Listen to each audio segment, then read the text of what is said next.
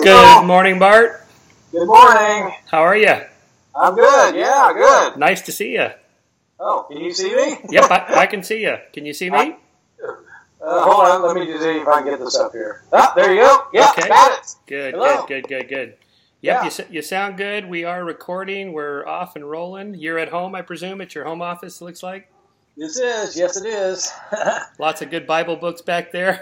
Oh, we can't have enough of the Bible. That's right. Well, hey, congratulations on the new book. Thank you. It looks great. It's doing well. I see on Amazon you got a high ranking and beautiful review in the New York Times.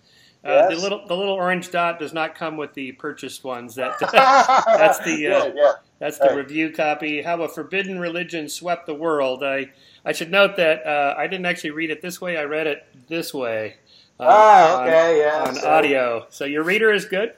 And I should note also I'm a big fan of teaching company courses.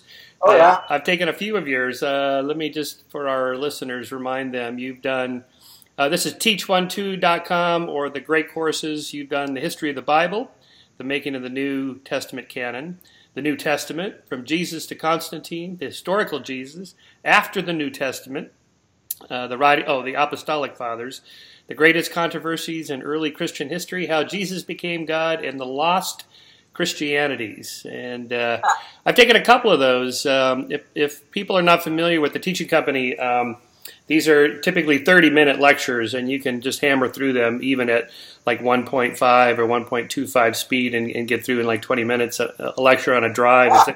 It's a great way to do a commute. I've never done it that way. That's a good idea. Oh yeah, because most lecturers, the speed at which they lecture for teaching company courses is a little slow if you're just driving. You can absorb quite a bit more at a higher speed. So I usually listen to a 1.5. And and then the other thing that most people don't know about is that Amazon and Audible, they're under the same corporate umbrella now. And so if you are, along with the teaching company has a deal with both of them. So if you are a member of audible.com, where you buy audiobooks, you buy a membership for the year, it's like $224, and you get 24 books, or 25 books. So it's less than $10 a book. But what most people don't know is you can buy an entire teaching company course for one book credit, which is less than $10. So instead of paying $225 for a course, or even discounted at $50 for a course, you can get it for $9.95 for an entire course. Wow. Yeah, and it's totally legal. I mean, all you do is you just go into audible.com and type in the name of the course, like one of your courses, and you can buy it for the cost of a book. Now, so I'm not trying to cut into your profits or anything because I don't get paid for this. But I just think it's it's just a great way to spend time. I mean, podcasts and the kind of thing we're doing here, people will consume mostly audio. We're recording it on video in case anybody wants to watch it, but most people listen to these kinds of things while they're driving, vacuuming, doing chores, working out, that sort of thing. And I find it, a really useful tool to absorb a lot of information. So, but before we get into the weeds of your argument in the new book, again, just to remind everybody, it's the triumph of Christianity: How a Forbidden Religion Swept the World. I've been watching the Paramount Studios series Waco, a 6-part series on how the Branch Davidians and that whole disaster with the federal government. And I was trying to think of an analogy to get us started here. It would be like the couple dozen people in Mount Carmel in Waco, Texas. All of a sudden, within a couple centuries, they have 2 billion followers. Yeah. I mean, this just sounds insane. Yeah. Because anybody who's a leader of a sect or cult like that he's got to be out there a little bit, in terms of the acceptance of most people. So it's an interesting problem that you're tackling, and I had no idea there was so much literature on this. How a religion grows, just extra biblical. But before we get into that, just give our listeners who are not familiar with you. I mean, most atheists know your work, and they love the story about how you went to Wheaton Bible College and were going to be a preacher, and then you went to Princeton Theological and found out how the sausages are made. and frankly, I've often said this. I don't know how anybody could take one of your teaching company courses or read one of your books and still be a believer afterwards. I mean, maybe it's confirmation bias and they only listen to what they want to hear. Yeah. But to tell us a little bit about your journey of how you went from evangelical believer to religious scholar, and you're an atheist or agnostic or whatever you are now. Yeah, so it's obviously it's a 62-year story, but the short of it is I was raised a Christian. My parents went to the Episcopal Church in Lawrence, Kansas, where I grew up, and I was a fairly religious kid. But when I was about 15, I became even more religious. I had a born-again experience and became a conservative evangelical Christian. And when I graduated from high school, I went off to Moody Bible Institute in Chicago, which is a fundamentalist Bible college. Was there, did my diploma, did a degree there, and Moody, that's right, yeah. Well, but I went from there to Wheaton. Oh, you did? Okay, all right. Yeah. So Moody was kind of like fundamentalist boot camp for 3 years, and Wheaton was a conservative evangelical liberal arts college. And I took Greek at Wheaton, and because I wanted to read the New Testament in the original Greek, and because I was a firm believer that the Bible had no mistakes of any kind whatsoever in it, and I wanted to read what the original words were, and so I took Greek to do that. And it turned out I was pretty good in Greek, and decided I wanted to do a PhD studying the Greek manuscripts of the New Testament. The world expert on that was a man named Bruce Metzger, who taught at Princeton Theological Seminary. And so I went off to Princeton Seminary to study Greek manuscripts with him. And it was in the course of my studies there at Princeton Seminary that I started engaging with more critical scholarship on the Bible, where I started realizing that my earlier fundamentalism had problems with it. I started finding that, in fact, there are discrepancies in the Bible, and contradictions, and historical mistakes, and geographical errors, and all sorts of problems. And so eventually, over a period of some years, I left my evangelical faith, and I remained a liberal Christian for a long time. I think, when you say that my teaching courses would make anybody an agnostic, I think that, that kind of information does make people agnostic. A lot of liberal Christians don't have much of a problem with my views of the Bible, because they're the views that are taught at liberal theological seminaries. Right. These people aren't, they're not Bible-thumping Christians. They're people who have a more kind of modern understanding of the world and their place in it. So I became a liberal Christian, and I was that for a number of years.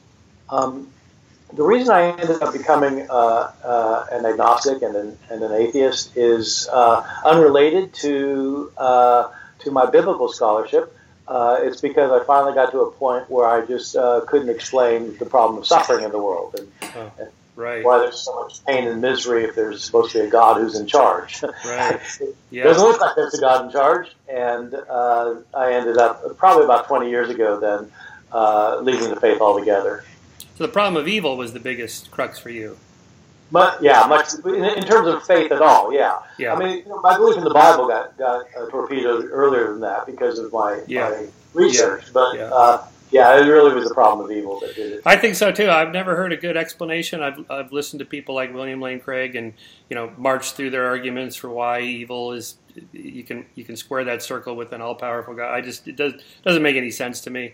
Yeah. And I don't think it ever could be resolved that way. But we should note, parenthetically, the purpose of your work is not to deconvert people at all. You're a professional historian and scholar. Yeah, and you just want to know the truth about the past to the extent that we can understand it. That's right. And so, a lot of conservative Christians get upset with my work, and they think that I'm out to destroy their faith, and that it just isn't true. I mean, my goal, it's like your goal, it's to make people more intelligent about what they think, and if they're going to be believers, they should be informed believers instead of ignorant believers. I think having some knowledge is a good thing. Always, yes. I think we're about the same age. I'm 63, and I went to Pepperdine University in Malibu, the first 4-year graduating class. That's a Church of Christ school. It was very conservative. Very conservative at the time. We were not allowed. No dancing was allowed on campus. You weren't allowed in the girls' dorms, and vice versa. And President Ford spoke at the university, and it was. I was totally into it at the time, and But then when and I really hadn't thought much about the problem of evil and that sort of thing. I took courses in the Old Testament, New Testament. We were required to take 2 Bible classes and go to chapel once a week. I don't think they have to do that anymore. And then I took a course in the writings of C.S. Lewis. So I read everything Lewis wrote, and he's a beautiful writer, and I can see the power of it. But then when I went to a secular university after that for graduate school in experimental psych, it wasn't that there were a bunch of atheists there and they were bashing religion. This was in the 70s. No one even talked about it. It was like a non-event. It was like, who cares?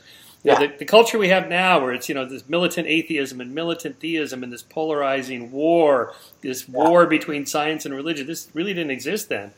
And I remember getting there thinking, no one really cares about any of this stuff. And life goes on. They're happy and living fulfilled lives without religion.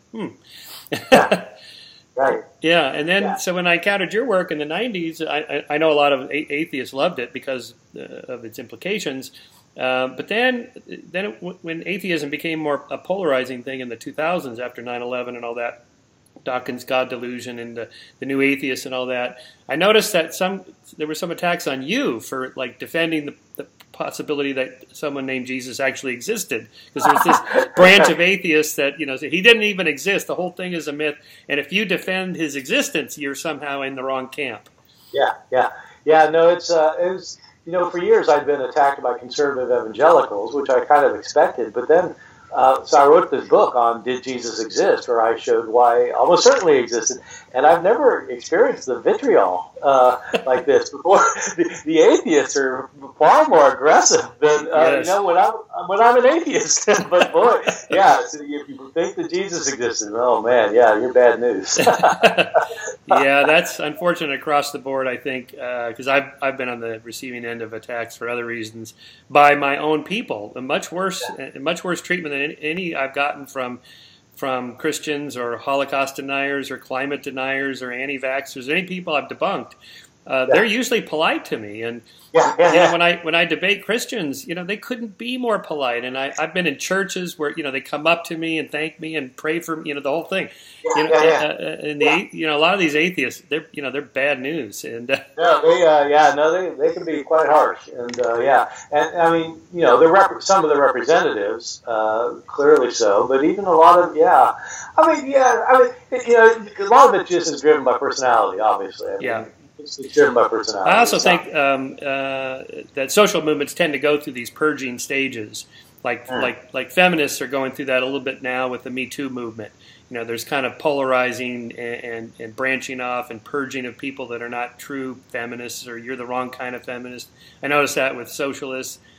Even when I was at Pepperdine, Ayn Rand, objectivism was a big thing. Everybody read Atlas Shrugged at Pepperdine. I mean, it was all anybody talked about, right? And then there was like a purging of her own movement I saw after that. Like who was the pure objectivist? Who was a true free market capitalist? And if you saw the wrong movies or you listened to the wrong music, you're out. So I do think social movements go through these purges for some reason. Yeah, well, it is interesting to look at the kind of the atheist movement that way, because it's exactly the same thing. You're right. I mean, you're not atheist enough. If on historical grounds, if you think Jesus existed, you're not really one of us. You're kind of on the margins. Just on a side note, just give us a couple minutes on what are the best arguments for Jesus' existence or not. Well, so I try to marshal the arguments in this book, and there are a couple things. For one thing, we have a number of sources behind our Gospels. So, we have Matthew, Mark, Luke, and John in the New Testament, but these are all based on earlier sources, and these sources can be reconstructed to some extent. And so if you're trying to establish the existence of a person from the past, what you want are independent sources that all talk about this person. And when it comes to the historical Jesus, there are just tons of independent sources. These aren't reliant on each other. It's not that they're getting their stories from each other. They're independently attesting he existed without even questioning. And so that's part of it. And one of the things is that one of these sources, the Apostle Paul, actually knew Jesus' brother, James, and tells us about his brother James. And he knew Jesus' closest disciple, Peter. I personally knew him. So it's not that Paul actually knew Jesus, but, he did know his brother. And so, if Jesus didn't exist, you'd think his brother would know about it. Yeah, those are some of the reasons. So one of my columns in Scientific American I wrote on called "What is Truth?" I said, well, so historically we can treat history as a science, and we could say certain things factually about the past, like Jesus existed or that he was resurrected, because the Romans, crucified. The Romans crucified people right and left. It would not be surprising that he got crucified. But then to say he was either resurrected or even more of an article of faith that can't be proven, he died for my sins. There's certain statements that we as scientists can't get at. And the resurrection, well, you could conceivably make an argument, which people like William Lane Craig do. But to say something like he died for my sins, that would just, I don't know what you'd call it, just appear just religious doctrine or something that. Well, no, I think that's completely right. And when you're actually trying to do history, which these Christian apologists claim they're trying to do history, but the reality is that the only way you can do history responsibly is on the basis of shared presuppositions.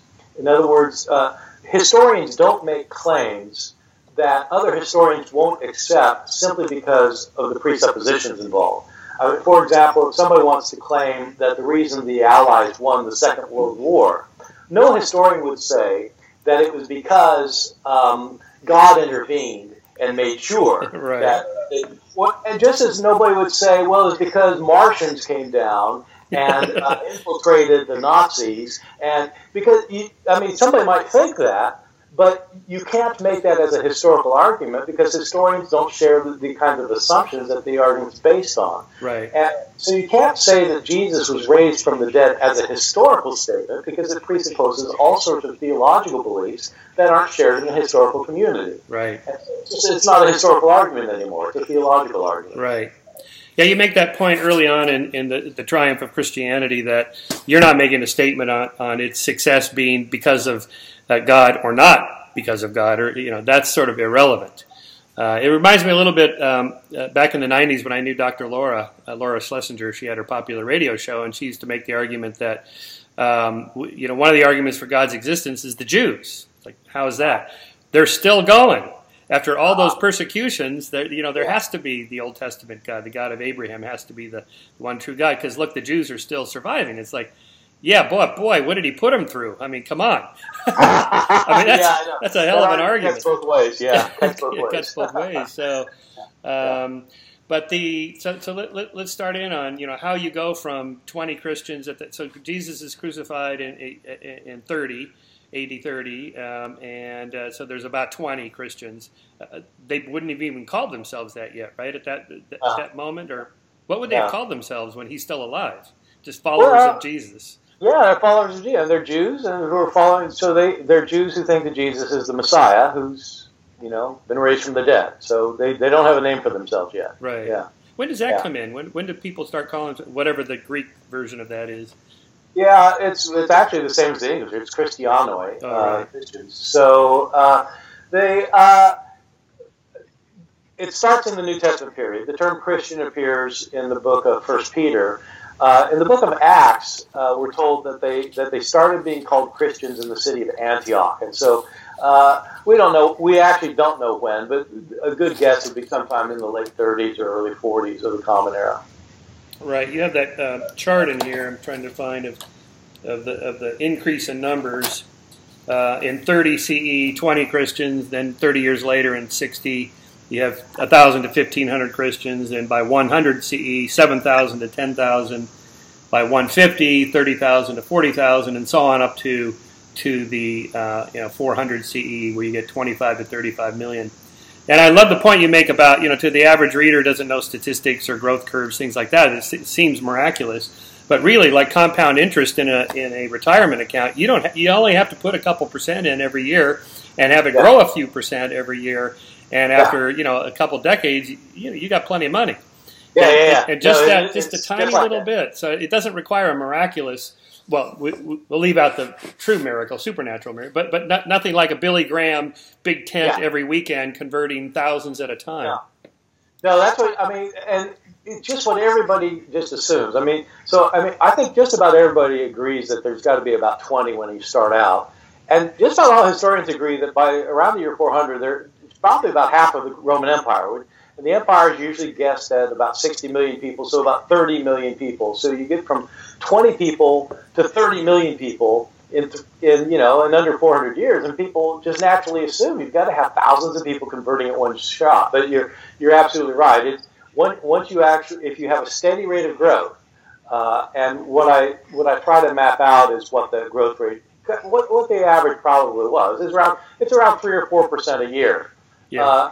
If your money's growing at 3 or 4% a year, in 400 years, you're going to be filthy rich. Yeah, exactly. You start with $20, and you're going to be multi-million. Yeah. The power of compound interest. Yeah, it's the same thing with these kinds of growth curves. So there's really only two ways to grow a religion: either conversion or fecundity. And so you have fecundity, not just having more babies, but they follow the father or the mother, head of family. And so you kind of address both of those, and again, you don't need big tent revival conversions where 3 or 4. Although you do make the biblical reference of 3,000 Jews converted in one shot, but that's probably mythic, right? That's mythic. No, that's complete. That's from the Book of Acts. Where the 50 days after Jesus' resurrection, the 3,000 people convert. A few days later, another 5,000 convert. That's just legendary. Right. Yeah. I know when I did it, I was 17. I went to the Glendale Presbyterian Church with my friend and his family, and it was sort of a calling up. It wasn't a lot of pressure. It was just like, if you're feeling it, you want to accept Jesus, come on up. And a few of us went up, and it wasn't a lot, but you could see if it's that way every week, and you just have it, and then you go home and you tell your spouse about it, and then they go, and then your kids kind of go with you, and then they have kids. So the fecundity part, you just have more babies, and the babies and people tend to follow the religion of their parents for the most part. Right. No, that's right. So that's one of the points that I make in the book, is that it doesn't require massive missionary effort. It's not that Christians have some kind of mission board and they're sending people out to convert others, and it's not happening like that. So far as we can tell, there's almost no evidence of that. What there is evidence of is a lot of things happening by word of mouth, and one person knows another person who knows another person, which is how it's actually what happens more often in the modern world. The Mormons are fairly famous for their missionaries. The missionaries have almost no effect. Right. They don't convert anybody. It's when you're living next door to a Mormon and you kind of like their lifestyle and you think highly of them, then you think about going to their church, and then you convert. It's more that kind of thing. Right. Yeah, so, and let's go back to what was there before. Of course, there was a small sect of Jews, but almost everybody else were pagan, whatever that means. And I think you pointed out they wouldn't have even said, "I'm pagan." No. Yeah, no, pagan is an outsider term to refer to these people. And it's usually thought that Jews made up maybe 5 to 7% of the Roman Empire. So we're talking 93 to 95% of everyone else is something else. But the something else isn't just one thing. It's hundreds of, or thousands even, of different kinds of traditional religions that are practiced in different localities throughout the Roman Empire.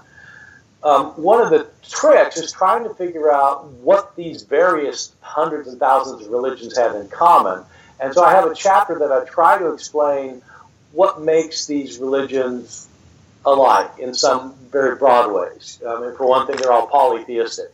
They worship many gods. And sometimes there's overlap. They worship many of the same gods. And they worship these gods mainly through cultic acts, by acts of making offerings, such as animal sacrifices. And they say prayers. And so each of these religions they might have different gods, and they might have different kinds of sacrifice and different kinds of offerings and different rituals and practices and things. But they're broadly similar in these ways.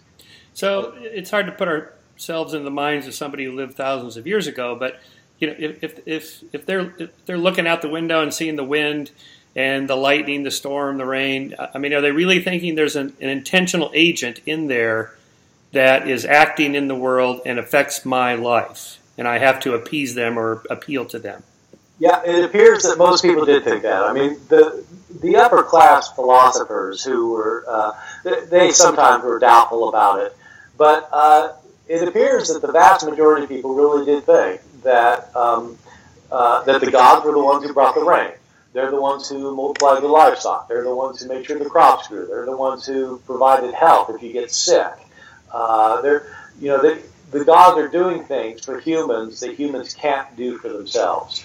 And these religions are meant to facilitate that, so that you give something to the gods. You give them an offering of some kind, a sacrifice, or you just offer them some flowers or some incense, and you pray to them, and that's all they ask, and then they give you what you need. So a Christian missionary or someone like Paul or whoever just telling their friends, next door neighbors about this religion in which this guy died for our sins, he was resurrected, he turned the water into wine, he cured, the blind could see, the deaf could hear, and so on, is not so crazy, because they're already thinking this kind of stuff happens. Yeah, it's a big, big difference from the modern world where, a lot of educated people just kind of roll their eyes when you mention miracles happening because, we live in a completely different understanding of how the universe works. But in the ancient world, it's not that the Christians came along and started claiming they had miracles and everybody said, oh, wow, okay, you have miracles. Everybody had miracles. Right. Miracles are happening all the time. Right. For most ancient people, when the sun comes up, that's a miracle. Right. And it's no different from a God coming down and healing you of cancer. It's the same thing. I mean, it's God working in the world. And so the Christians are actually making common cause with pagans in claiming that their God does miracles. What the Christians need to do is to convince a few people every now and then that the Christian God is more powerful than whatever gods they're being worshipped. I like the what's the term? Henotheism. Henotheism. Yeah. Henotheism. So this is where there's multiple gods, but you believe in only one of them, right? Well, you worship only one of them, right? And so a henotheist. So the differentiation is that a monotheist says there is only one God. And a henotheist says, there are lots of gods, but there's one that's the greatest, and that's the one I'm going to worship. And that's what was in the cultural milieu at the time of this rapid growth, right? Yeah, that's right. So it isn't that Christians burst on the scene and said, there's only one God, and everybody said, I've never heard of that before. A lot of people have heard the idea that there's one superior God. So there were a lot of henotheists, and there were Jews who were henotheists. I mean, even in the Old Testament, originally Israelite religion was henotheistic rather than monotheistic. So that in the Ten Commandments, for example, one of the commandments is, "You shall have no other gods before me." Right. Well, that presupposes there are other gods. Yes. So you're not right. Worship them. And so this idea of henotheism was spread throughout the culture, so people had heard of it. Christians played off of that. And I think the reason some people became henotheists is because they would be worshiping one God in particular, and they would praise this God and say, you're the greatest, you're the most powerful, you're the most wise. And after a while, this God is like the most everything, so why bother with something else? Right. Right? And so the idea that there could be one God who's to be worshipped made a lot of sense. The big difference with the Christians is they said that when you worship this God of ours, this Christian God, you can't worship any of the others at all on any occasion, period. You just can't do it. Exclusionary. And they're exclusionary, yeah. Now, did they go so far as to say these other guys don't even exist, or you just shouldn't worship them at all? There were different views among Christians. Some Christians said, look, they don't even exist. There are, you've got these idols, these statues of the gods. They're just made out of wood and stone. There's nothing there. There's no reality there. They're just wood and stone. There are other Christians who said, no, in fact, the gods you worship actually are superhuman beings, but they're demons. They're evil demons who are leading you astray. And so if you worship the true God, you can't worship these demons anymore. So what were the central tenets that the early Christians were presenting that made their religion stand apart and were possibly more appealing to Romans and others? Well, it's interesting that the main appeal is actually this point at which they're hitting pagans on their own turf, which is that the gods are powerful and can give us the things we can't have. So when the Christians convince a pagan, say, that their God can do these powers, these great things, because they're exclusive, they're saying there's only one God who does this. And so when Christians convince somebody to worship this God, they're taking them away from paganism. And it's all based on this idea that their God is doing miracles. It's kind of a surprising thing because, I'm a historian, I don't believe in miracles, but it looks like the reason people are converting is because they think the Christian God is really powerful, which means he can do things we can't do, which means he's doing miracles. And so it all begins with the resurrection of Jesus.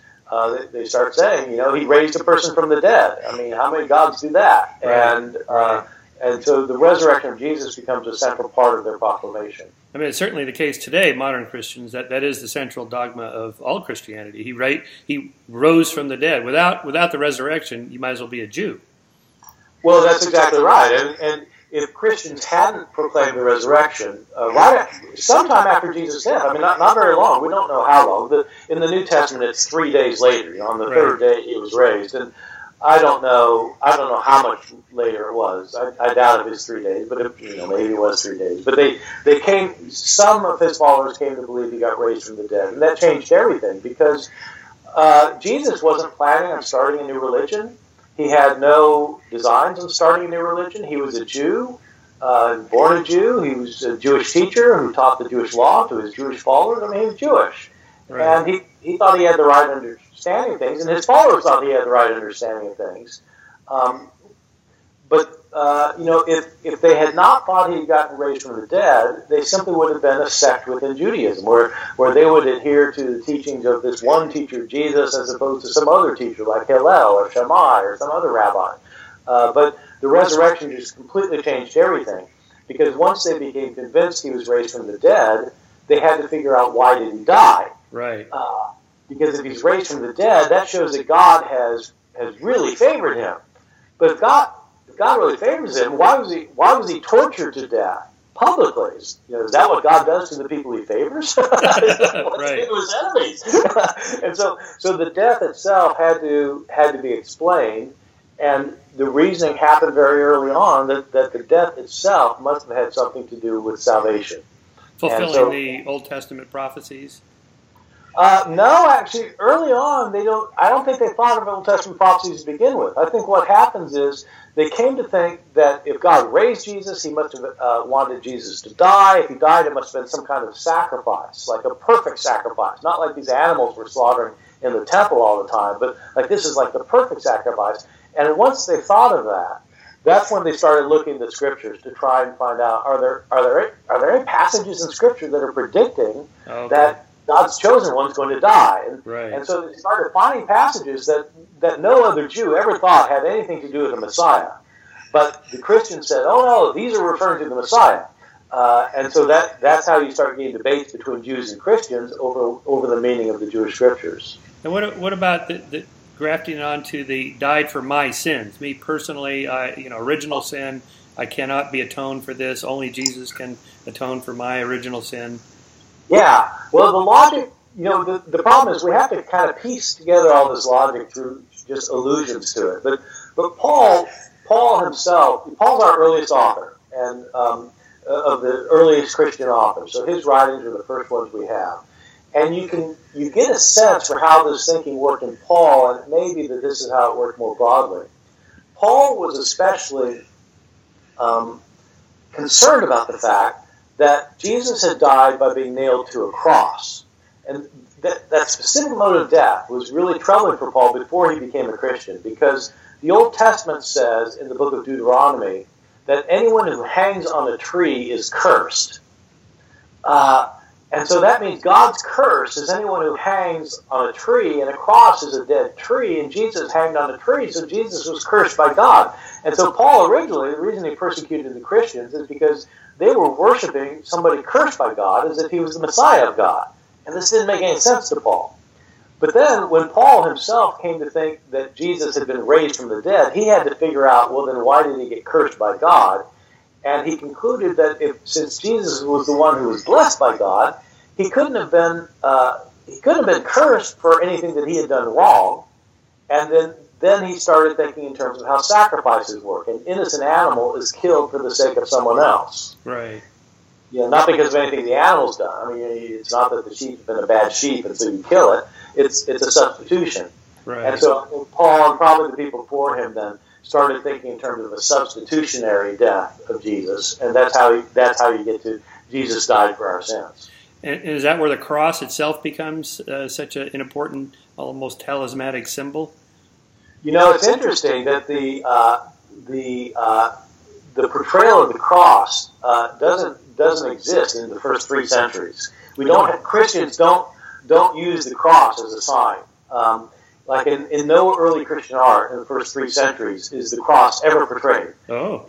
I know this isn't well known because but the Christians were not going around wearing silver crosses around their necks. That's a much later thing. I mean, it's because everybody thought the cross is this horrible, shameful thing. Yes. It's like celebrating the electric chair or something. I think it's Steve Pinker makes a line in Better Angels of Our Nature to introduce that chapter on torture. This would be like Jews wearing a little shower head. Right. What is this really symbolizing? I know. Well, what ends up happening is when the empire becomes Christian in the 4th century, then the cross becomes more of a symbol, and because people are celebrating the cross of Christ as the way of salvation, and so the kind of awful associations then tend to disappear at that point. Right. What about the fish symbol with the little Greek letters, Jesus Christ, Son of God, Savior, that Christians wear? How old is that? Yeah, so that's probably older. We don't know exactly when it started, but some people may not know, when people are driving around with a car with a fish on the back, why a fish? And it's because of what you say. That if you spell out the words Jesus Christ, Son of God, Savior, and it's a anagram. So you take the first letter of each of those words, and in Greek, the letters that result there are 5 letters, and they spell the word fish. Right. The idea, though, that the Christians are hiding out in the catacombs and identifying themselves with the sign of the fish, that's the stuff of Paul. Right. So I also liked your discussion on what would appeal to a pagan from a Christian, and I forget whose theory it was, the healthcare theory of appeal in a way, because there were so many things that could kill you in the ancient world, and anybody that offers something for healing the sick and that kind of thing would appeal. Well, that's right, and there's a Roman historian named Ramsay MacMullen who points out that all of these pagan religions, whatever god they're worshiping, the one thing this god can do really well is heal, because this is the thing people are worried about. Because in the Roman world, if you got a tooth abscess, it will almost always kill you. Right. There's no way to control the infection. Women were dying in childbirth, and children, infants dying. In this period in the Roman Empire, apparently every childbearing woman had to have 6 babies in order to keep the population constant. Right. Because of infant mortality. So the healing business is big. So the scholar you're referring to is named Rodney Stark. He's a sociologist of religion. Right. So he's not he's not an expert in antiquity. He's not a scholar of early Christianity, but he wrote this book called The Rise of Christianity that tried to explain why Christianity succeeded, and one of his arguments was that Christians had superior health care. And so it's kind of a clever argument. I don't buy it, but it is clever. And what he argues is that during these early centuries, there were a couple of epidemics in the Roman Empire, some rather severe epidemics. There was one during the reign of Marcus Aurelius in the second half of the 2nd century that wiped out between a fourth and a third of the entire population of Rome, of the empire. And it actually killed Marcus Aurelius. And so this massive epidemic. Of course, there's no way to fight it. And what Rodney Stark argues is that the early Christians nursed their sick more than the pagans did, because Christians have this ethic of love and pagans don't give a damn. So, I mean, this is what the Christian sources all say, which you really need to take with a grain of salt. And he doesn't take them with a grain of salt. He just says, well, the Christians said they were more loving pagans than they probably were. But what he points out is that studies have shown that that for deadly diseases, simple nursing improves survival rates even in the absence of medicine. Wow. And so what Stark argues is that Christians were nursing their sick in times of epidemic, so they were more likely to survive even without medicine than those pagans who just let their sick die. Right. And so it's kind of an interesting argument, and it's intriguing. The problem is, apart from just trusting our sources that these pagans were just letting their loved ones die without tending to them, apart from that problem, is the issue that actually our Christian sources themselves talk about. The Christian sources that talk about these epidemics lament the fact that since the Christians are nursing the sick more than the pagans are, Christians are getting infected more often. Oh, right. So after you nurse your mother, then they come in to take you out. Right. So the Christians are dying hand over fist, according to what the Christians themselves say. So I don't think it actually would have improved survival rates too much. What about community support, like today, manning the soup kitchens, helping the poor, tending to the sick, that kind of thing, that aren't part of your family, but just in the community? Yeah. So this is an argument that's a little bit more plausible that a lot of people have latched onto, is that the Christian communities were providing things that were attractive to outsiders.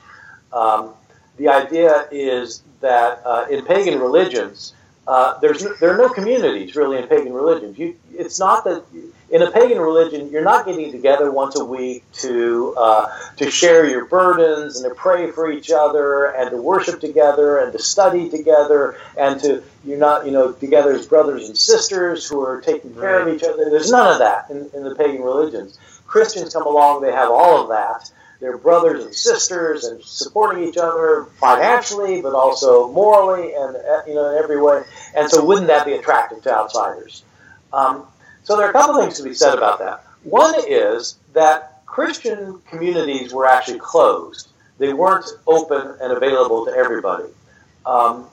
So it wasn't like today, where if you want to see what the Baptist church is like, you just go to the church on the corner on Sunday morning and check it out. You couldn't go into the worship services of the Christians unless you were already a Christian. And so the outsiders don't actually know what's going on, what's happening in these communities. We do know what the outsider thought was going on in these communities, and it turns out it's not positive at all. Right. It's interesting that the common line about these Christian communities was that they involved weekly episodes of nocturnal orgies where people are committing incest and they're killing babies and eating them. This is what they thought was going on. Yeah, well, of course, you get this rumor spread around. You find it in a number of different sources in the 2nd and 3rd centuries. And the reason seems to be that everybody knew that the Christians were calling one another brother and sister. They were meeting when it was dark because a lot of them were poor. They had to work during the day. So they meet in the dark. They're brothers and sisters. They greet one another with a kiss. And so, these brothers and sisters are kissing, and it's like there's some kind of incest things going on. Right. And they eat the flesh and they drink the blood of the Son of God. Oh, my God, they're killing babies. And so, so these are the rumors. And so it makes sense that outsiders would be attracted to the communal life of the Christians, but it looks like that didn't. It just looks like that maybe didn't happen. And the other thing to say about it is we have a number of authors who talk about why they themselves converted to Christianity or why other people converted, and they never mention the community thing. Right. So it seems like, for those of us who are kind of sociologically minded, it seems like, that ought to be it. But it doesn't look like it would be. Yeah. You have a chapter on the persecution of Christians. All social groups, in a perverse sort of way, like to be persecuted in a sense that it elevates their group. We must be really onto something if they hate us. And that kind of fuels them from the inside. Like, we got to really stick together because they don't want us to grow. Yeah. Well, that's right. I mean, you can actually see this in a kind of ironic way in America today. I have a lot of students who, I teach in the Bible Belt in North Carolina, and a lot of my students come from conservative Christian homes, and some of my students feel like they're being persecuted because they're Christian. Right.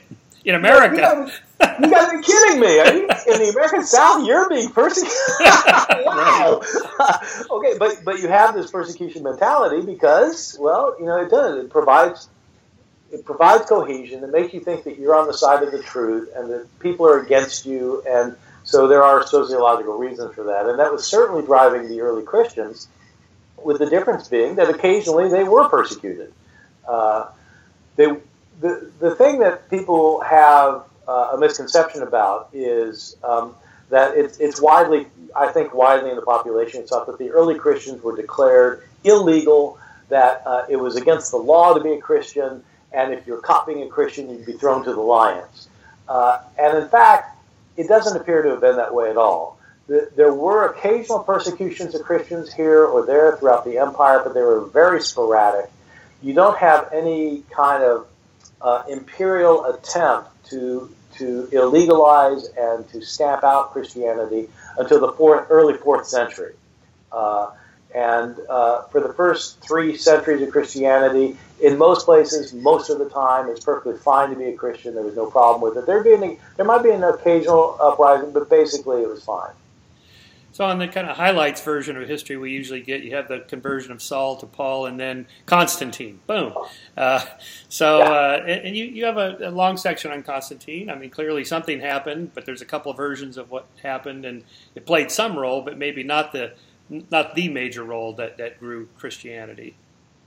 Well, when I started in on the project, I had the view that I think a lot of people have, which is that the reason Christianity succeeded was because of the conversion of Constantine.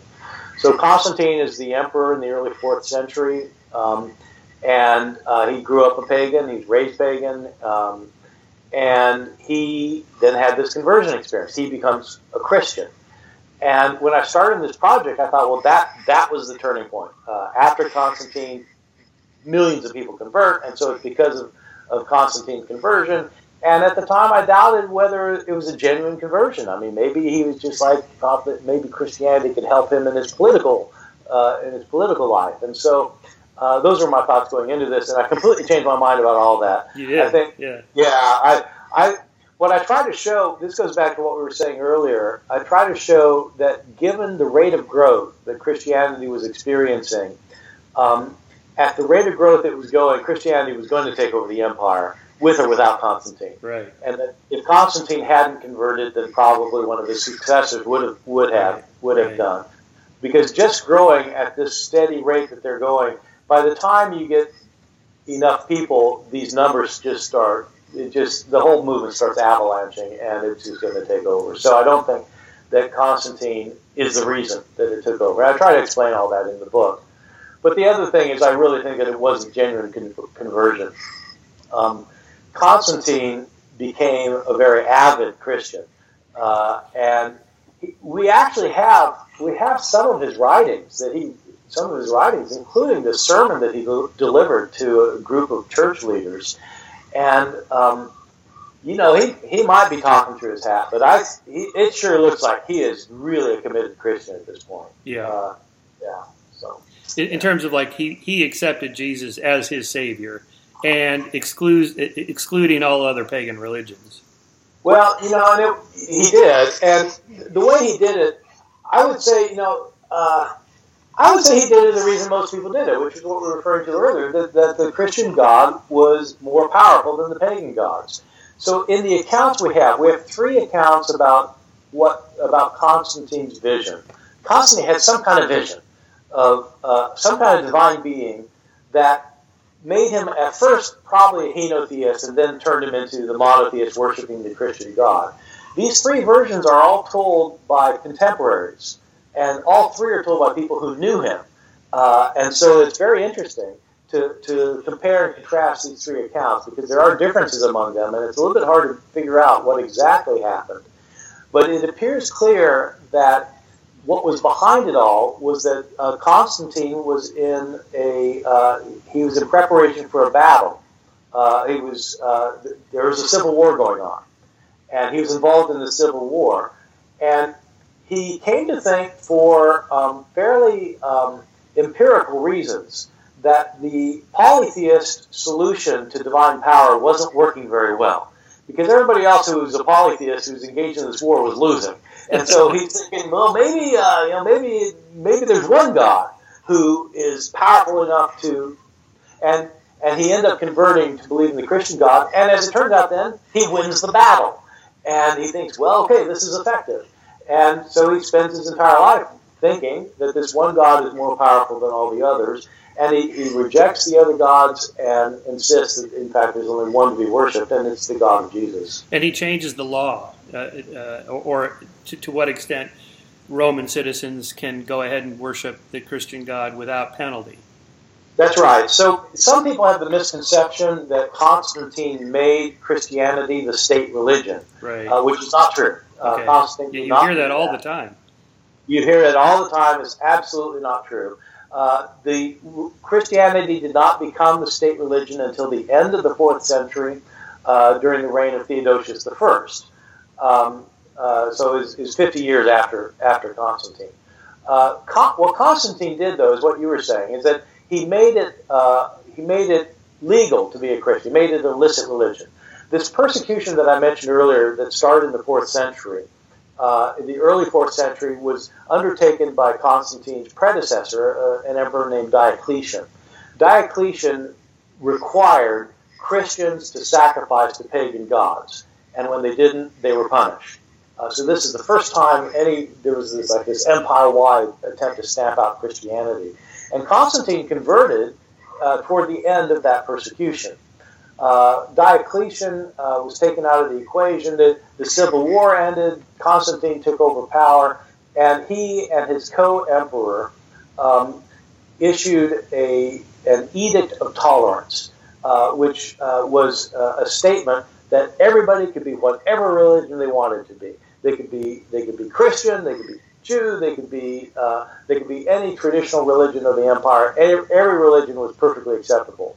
And so this happened in the year 313, and it's called the Edict of Milan, and it basically allowed for religious freedom of every kind. So then growth can happen maybe slightly more rapidly because there's no penalties, at least legal penalties for it. So this is an irony that involves this exponential curve we've been talking about. Christianity had to slow its growth at this point. You would think it would increase its rate of growth. It actually had to slow, because if Christianity continued to grow at the rate that it was growing when Constantine converted, if it continued to grow at that rate, in 50 years there would have been 170 million Christians in the empire, but the empire had only 60 million inhabitants. Right. So the rate had to slow. Right. But the reason it slowed was because the more people who converted, there were fewer people to convert. Right. And so the rate actually slowed, but they started coming in droves. I forget whose law that is, Klein's law, I think it is. Any growth curve that can't go on forever won't. Yeah, that's a good law. Very good law. Yeah.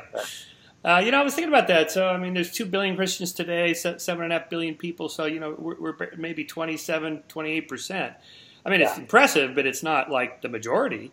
Well, yeah, that's right. And because when I go around talking to groups about why Christianity succeeded, I always have people who tell me that it's because God did it. Right. And I've always wondered, I mean, if God did it, why hasn't He done it? That's right. I mean, there's a lot. Most of the people are not. And in any case, I didn't have time to check the growth curves of Islam, but starting in the 8th century, now we're at 1 billion people, and the geographical location is probably smaller than all of Western civilization. My guess is their growth curves are about the same. From, say, 700, say, 8th century to 15th century, something like that? Well, I don't know. It's a great question. I don't know the growth rate of Islam. The most interesting comparative analysis is actually with the Mormon Church. So this fellow, Rodney Stark, I was mentioning earlier, who had the healthcare plan idea, he crunched the numbers. I mean, he's a sociologist, so he knows how to crunch population growth. And he crunched the numbers. And his argument, which I had to tweak a little bit in my book for a variety of reasons, but his argument was that Christianity grew at a growth rate of 40% a decade up until the early 4th century. And the thing about that 40% rate, if you start with 1,000 Christians in the year 40, 1,000 Christians in the year 40, and then go to 6 million in the year 300. It is a 40% growth rate every decade. So what he points out, though, is that the Mormon Church has grown 43% a decade since it was founded till today. Right. Which I think means in 200 years we're all going to be Mormons. That's right. Yes. Or Klein's law that any curve that can't go on forever. Right. Yeah, well, but still, that's right. So you have Joseph Smith in, 1820s? And now I don't know how many Mormons there. It's millions. I think it's 7 to 10 million. Certainly more than Scientology. I mean, Scientology was always kind of on the next on the list of cults that become mainstream religions if they survive the death of the founder. Which this, David Miscavige took over after L. Ron Hubbard moved on to the great writing desk in the sky, where apparently he's still channeling more novels. Anyway, but I don't know if they will survive like Mormons. I mean, Mormons have kind of become more mainstream. I mean, most except for the fundamentalist Mormons that live right there on the border of Utah and Colorado and some of those tiny little towns. Most Mormons are about as mainstream, nice, regular folks that you'll ever meet. And, all Scientology needs, though, is a Republican candidate. Yes, right. Maybe they'll be revived. Yeah. Just parenthetically on your travels and communication with Christians, do they really think Trump is a Christian, or are they just pulling the lever for the Republican Party? Oh no, it's unbelievable. Yes, many of them think that he is a Christian. They concede that he's not a very good one, but but that he's a Christian. But what they really think is that he's God's instrument, and that God is using this fallen person to bring about the Christian social order. And so really, it's what it's all about. It's all about abortion, and it's all. It's about these social issues, and it just. For me, as a scholar of Christianity, I find it just incredibly frustrating that this entire social agenda has nothing to do with what Jesus himself talked about. Right. When did Jesus become a Republican? Well, I know, and it used to be, just read the Gospels. What is Jesus concerned about? Is he concerned about, gun control and abortion? He doesn't. And so what he's concerned about are the poor, the hungry, the homeless, the needy, and the Republican social agenda has nothing to do with the poor. Right. It's very frustrating. So when did that? That's really probably mid 20th century when that all kicks in, maybe second half of the 20th century when Christianity morphs into this conservative Republican doctrines. Yeah, I think it's with the moral majority. What's the moral majority? 1980s, right? Reagan. That's when it really kicks in. Yeah. But there still are branches of Christianity that do. I mean, most of the Catholic Church is more focused on that sort of thing. Although they obsess about abortion, but at least they're against capital punishment, which is that's right. And the mainline liberal Christian Protestant denominations still very much see themselves as trying to model the concerns of the historical Jesus. But it's part of the frustration is those are the denominations that are losing members. And it's these conservative, evangelical, and Pentecostal churches that have these other agendas that are the ones that are taking off in the world. Right. Yeah, to my atheist friends who've never really been to church or certainly never been to one of these mega churches, I tell them, you got to go to understand what the appeal is. I mean, it's like a rock concert. Yeah. And I mean, it's full immersion. The music and the standing up and sitting down and holding hands and singing and free parking. I mean, in Southern California, that's big, and the community, they're not there to hear a lecture on the cosmological argument or the ontological argument or the first cause and all that like William Lane Craig stuff. He's an expert at marching down his argument. People don't care about that. The regular person is not there for that. So countering those arguments with better arguments against the, 5 proofs of God and all that is a waste of time. Yeah. Well, that's right. And that's really where, in the modern world where that community thing really kicks in. Because that's what's getting people into these churches is this, the kind of, what happens when they're all together just makes the biggest difference. And so those are the churches that are taking off. And that sense of persecution, again, those Democrats, those liberals, the left, they're all a bunch of atheists. It's like, wait a minute. No, most of them are Christians. No, Democratic communists, And when did that happen? I mean, Al Gore said he was a Christian. Obama, worshipped. He went to church every weekend. And pretty much all my atheist friends say he's secretly an atheist. I don't think so. I think Obama, we should believe what he says. No. Yeah, well, I mean, Hillary against Donald. I mean, Hillary actually goes to church. Right. She was far more Christian than he was, I'm sure. Yeah, so it must be an interesting time we live in the last couple of decades that you've been working to compare today to, the early origins of the church. I'm curious about the whole business of what they thought then, or at least the scholars, compared to now, on how Jesus could be both Son of God and a spirit, 3 in 1, 1 in 3, and all that business of the problem of identity. How did they square that circle? Well, so this was a topic that I dealt with in my book, How Jesus Became God. And what I argue in that book is that, for me it goes without saying, although most people, I guess, it doesn't. Jesus didn't think he was God. I mean, Jesus was he was a Jewish teacher who thought he had the right interpretation of the law and thought that. I mean, he thought that God had given him the right interpretation of the law, but I mean, he was a rabbi, a Jewish teacher. It was because he was raised from the dead that his followers started saying that he was more than a human, that he was divine. And the logic was that there was an ancient logic which said that if a human being is taken up into the divine realm, they are made a divine being. This is a view that's found in ancient Greek sources, ancient Roman sources, ancient Jewish sources. We have these legends of people. The founder of Rome, Romulus, at the end of his life was taken up to heaven, and he became the god Quirinus, and he was worshipped by Romans as a Roman god, because the reason he became a god is because he's living with the gods now.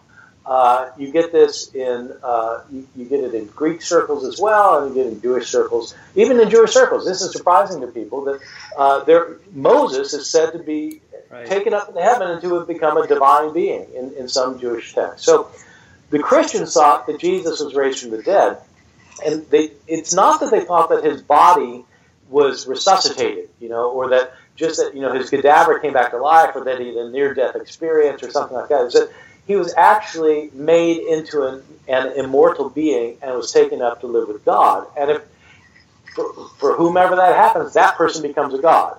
And so the early Christians, I think, very soon started thinking about Jesus as a divine being. And it took a while for them to realize they had a problem on their hands, because if you're a monotheist, how's he a human being? I mean, in what sense? I mean, is it that he became God? That's what the earliest Christians thought. They thought he became God. And then the question is, well, when did he become God? Was it at his resurrection? Or I mean, he did all these miracles, so wasn't he a God during his life? Well, maybe he became God at his baptism, when God says, "You are my son, today I have begotten you." So it's at his baptism he became God. And then other Christians started thinking, well, he must have been God for his entire life, right? So, you know what? His mother was a virgin. God's the one who got her pregnant. Right. And so he was literally the Son of God because God made his and then people start thinking, well, he must have been God from before his birth, and so like he existed before, and so they start pushing it back. Right. And once they start pushing it back into eternity, and Jesus existed before, but then he became a human, then you get the problem, how is he both human and divine at the same time? Right. Yeah, those are the debates that went on for centuries. Yeah. So that's an evolving process. I like your discussion of the appeal of the afterlife. To what extent Christians offer an afterlife compared to pagans. That does seem to be a later element that gets added on, because the pagans didn't believe, and if I recall, ancient Jews didn't believe you were going to a place. You just go to nowhere, just nothing. Well, yeah, it's hard to know. I mean, for both of them. So this is actually what I'm really interested in, because this is the project I'm working on now for my next book. Oh, what's that? Well, I'm calling it The Invention of the Afterlife. Oh, nice. And so the question, I mean, it'll probably be called something else once it gets published. Okay, don't call it this. I don't know. Because I already took that title. Yeah, that's my new book. Yeah, okay. Although I'm more focused on all the recent scientific attempts to upload the mind and all this. But that got me into this problem of, what actually gets resurrected, either Jesus or you. If you're there in heaven physically. Yeah. Well, I'm 63. Am I 30? Am I 35? Right. Well, because supposedly Jesus was 30 when he was crucified, right? So you're 30 when you're in heaven.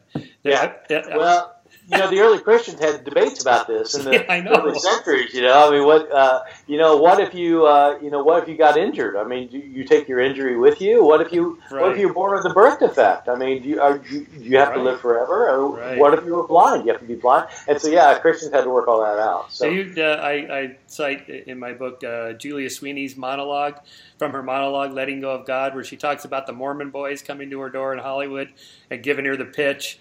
And they give her the whole pitch about how Jesus came to America and the whole thing. And she said, I just wanted to tell him, don't start with this story, okay? Even the Scientologists know, don't start with the story about the planets and all that stuff. Start with a personality test. Anyway, but she has a funny thing where they're telling her, the pitch about the afterlife, the blind shall see and the deaf shall hear and you'll be made whole again. And she says, well, I had uterine cancer, so I don't have a uterus. Do I get my uterus back? And they're like, you can imagine these 18-year-old boys going, yeah. And she's like, I don't want it back. And then she says, what if you had a nose job and you liked it? Yeah. Right. Do I have to have my own nose? Right. Okay, so it's not your body, it's your soul, whatever that is. It's the pattern. And but wait a minute. So what is that? It's all your memories. Okay, but my memories now at 63 are different than they were decades ago of my childhood, say. The memories are always changing. Yeah, so what is it that gets transported to this other place? Yeah. No, I know. It's a huge problem. And, the traditional Christian view today is that, you die and your soul goes to heaven or hell. And so, but when you press people on what that entails, if your body's not up there, how do you recognize your grandmother? Right? I mean, what? Right. Right. Right. So, So. Well, this is the problem, like Ray Kurzweil and these guys, the mind uploaders. We're going to copy all your connect them, copy all your memories and put them in the cloud, which is kind of like heaven. Okay, so, all right, but which memory? All of my memories? The memories are always changing, and the memories of all. What about all the people I interacted with? Are they there too? And that gets reenacted. Basically, you end up with an argument in which you have a virtual reality, which the entire history of the cosmos and all of the cosmos is there. Well, essentially it'd be like this is what we have now, except we're living in the Matrix or something like that. And so the Christians have the same problem that the mind uploaders have. What exactly is happening here? And the moment you start thinking deeply about it, it's like this is really messed up. Yeah. No, I completely agree. So the book I'm working on is where this idea actually came from, that your soul goes to heaven or hell, because it's, as you were saying, it's not in the Old Testament, and it's actually not what Jesus preached. And so why is it the standard Christian explanation then? Yeah. And where did it come from? So what did Jesus mean when he said, "Those of you standing here today will see me again," or whatever the words were? Yeah. Okay. So what he said, it's actually quite interesting, because what he says is he's talking to his disciples, and he says to them, "Some of you standing here will not taste death before they see that the kingdom of God has come in power." Right. And so what I think, what I've long thought is that Jesus is not talking about what's going to happen to you when you die. He's talking about God bringing his kingdom here on earth to destroy everything that's opposed to God and everything that's causing all the problems here on earth. He's going to bring in a good utopian kingdom, and that's going to happen before you disciples die. Right. Here on earth. Here on earth, not up there.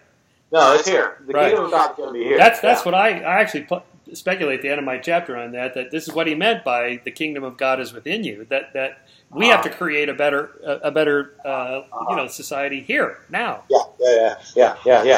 Yeah. Well, so it's later that this whole idea, because the utopia is out there. It's up there. It's in the next life, not here. Well, that's right, and I think my guess is that what happens is people really think that this world is an awful place to live at the end of the day, and they want a different world, and so they want the perfection that's going to come in the afterlife, and so. But it is. I mean, I do argue that's one of the things that made Christianity attractive to pagans. A lot of pagans didn't believe any kind of afterlife. They just thought you died and that was the end of the story. So that they're. Today, sometimes you'll go to a cemetery and you'll see a tombstone that says R.I.P., rest in peace. Right. And in the Roman world, they had a different set of abbreviations. It was 7 letters. It said, the letters were N.F., F, N.S., N.C. And what they stood for was, I was not, I was. I am not, I care not. Right. Yes. It's perfect. I think that was in this book too. You mentioned that. Yeah. I thought that was great because I forget who. I think it was one of the Stoics, Epicurus maybe, who said that you can't experience death. I mean, by definition, to experience something, you have to be alive. So it's not possible to conceive of death, because to conceive of anything, you have to be living. Yeah. So Christians did this interesting thing. They created a need that pagans didn't know they had, and then they solved the need. Right. And so pagans didn't know that there was going to be a hell afterwards. Christians had to convince them that there was going to be a hell, and that if they didn't believe in the Christian God, they were going to go to that hell and be tormented forever. And so, they're basically the only religion teaching this. Right. And they don't have to convince a lot of people, but they're convincing a few people at a time, and it becomes an effective evangelistic tool. Oh, I get the appeal for sure. I mean, atheists are always put on the spot. What would you say to somebody who's dying? Are you just going to tell them, tough luck, bud, that's it? Well, no, you don't say that, but... but if you can offer something else, I'm reminded of one of my favorite movies, Ricky Gervais's movie, The Invention of Lying. Have you seen that? Oh, yeah. No. Oh, it's great. Yeah, no, he lives in this world where no one ever lies. They always tell the truth, which has its own set of hilarious things. But then along the way, he accidentally discovers he can lie. He goes to the bank to make a withdrawal, and basically the teller just asks him, how much money do you have in there? And he gives the wrong number, and she just gives him all this extra money he doesn't actually have, and he walks out going, oh my God. So then, of course, it's hilarity ensues where he's telling women, the world is going to end unless you and I have sex right now. And she's like, okay. Anyway, but then there's a kind of this sad moment where his mother's dying and in the hospital or whatever, and she asks him, well, what happens when I die? And it's like that pause, like, okay, here it is. Everybody gets a mansion. And it's a big, beautiful mansion and all the food you want and people waiting on you. And she's like, oh, that's just great. And then she dies, happy. And then, the rest of the movie is the word gets out that this is the truth. And that he's the Moses or whatever. And anyway, he's in this hospital. He orders a couple boxes of pizza. And he uses the pizza boxes to make some notes to himself. And he walks out with like the 10 Commandments. He's holding up these pizza boxes. And there's thousands of people out there like, so what happens then after you die? What else happens? And he just starts making stuff up. And he's like Moses anyway. So it's quite funny. For sure, if I could say it, I guess I would, but I don't believe it. So, this is always a struggle. Humanists have all kinds of things for, secular weddings, secular funerals, the kinds of stuff you can say. But certainly at the time when the pagan religions weren't offering anything, and then you go, you're going to die, and we have this extra thing. You get to go to this place. Yeah. And then when does it become like a cosmic courthouse? Like, and all moral wrongs will be righted, and the equivalent of Hitler would not have gotten away with it. And well, I think it starts off as that. I mean, I think when Jesus talked about the kingdom of God coming, again, he doesn't believe that he's not talking about your soul going to heaven or hell. He's talking about a kingdom here on earth. But I think this is all part of a larger theodicy. That to explain why there can be so much pain and suffering, especially for the people of God. I mean, the people who are supposed to be on God's side are the ones who are getting it in the neck more than the others. And so how's that fair? And so, well, God has to make it right. And so he's going to make it right by destroying everything that is opposed to him and everything that causes the misery and pain, and then making it a utopian kingdom here on earth. And because he's making right what was wrong, he's got to raise people from the dead in order to reward them if they suffered unjustly. And if they were schmucks, he's going to raise them from the dead to make them suffer. Right. And so the idea of a future resurrection was tied up in this whole theodicy idea. And it's only later that gets transformed into the idea, not that there'll be a perfect kingdom here on earth, but that there is a perfect kingdom up in heaven, and when you die, you're going to go there. If you're good. If you believe in Jesus. So, right. Otherwise, yeah. Well, that kind of gets us back to where we started with the problem of evil as being an insoluble one for Christians, we think. But their solution is, well, you just don't believe in the cosmic courthouse where it's all settled. So I can see why that now is such an appealing element that didn't really matter to the ancient peoples as much as it does today. Yeah. When I first started thinking about the whole problem was when I was teaching at Rutgers back in the mid-'80s. I was asked to teach a course that was called The Problem of Suffering in the Biblical Traditions. And what I did in this course is I had the students read different parts of the Bible that had completely different understandings of why they're suffering. And so, they had to read, the prophets of the Old Testament, the book of Proverbs, and the book of Ecclesiastes, and the book of Job, and they had to read the teachings of Jesus and the book of Revelation, and there are all these different explanations. And it was interesting because almost none of these explanations have anything to do with what people say today. Right. So like a lot of people today, if you say, why is there such suffering? Oh, it's because of free will. Right. We have free will, right. and God, because otherwise we'd be robots, and we can't be robots, and so we hurt each other, which may or may, okay, fair enough, but you don't have authors of the Bible say, after you're suffering because of free will. Right. Right. Yeah. So, interesting. But it's a perennial problem, and it's no wonder that some religions succeed because they have what people find to be a satisfying solution to this. Right. Well, I'll be looking forward to reading that book. That sounds good. When will that be done, do you think? Well, I'm on a kind of a system of trying to publish a trade book every 2 years, and so I'm working on it now. I'm probably going to write it this year, but it won't come out for another 2 years, probably. And how do you decide what you're going to write about next? Is it just what you run into that tickles your fancy, or is there a certain direction of your narrative arc for your life, and you're heading in that direction? Well, I normally have about 5 books in my head that I really want to write. Right. And I kind of sketch them out a little bit. And what I end up doing is figure out which one do I think is the most interesting to the most people, right. or could be made the most interesting to the most people. And so, like with The Triumph of Christianity, that's the kind of book where you have to explain why it's interesting before people realize, oh my God, that matters. Yeah. This is the sort of thing you would just kind of think of. Whereas this next book on the invention of the afterlife, where do people what happens to you when you die? That's something everybody's interested in. Yes. Where did you get that idea from? Right. And so it's a kind of thing. And so yeah, so I usually just pick whatever I think is going to be the most interesting thing next. That sounds good. Well, congratulations on the triumph of Christianity. Here it is again for our listeners, How a Forbidden Religion Swept the World. Bart Ehrman, thank you so much. Yes, thanks for having me. That was great. I will let you know when we post this, and you can post it on your social media. Okay, sounds good. All right. Great. Thanks, Bart. Okay, thanks, Take care. All right. Bye-bye.